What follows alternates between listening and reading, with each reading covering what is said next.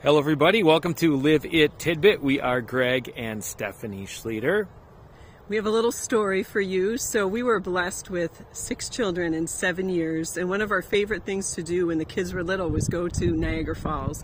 One visit, we were walking across the little walkway, all the kids lined up like little ducklings, and they were very accustomed to different comments that people would make because they looked much larger than 6 children. And you see a mother and her daughter kind of, looking at them and bopping their head, counting. And our daughter Annie, who was at the head of the line, said, "There are 6 of us." And Joseph at the end said, "And they're all ours," and just kept walking with such delight.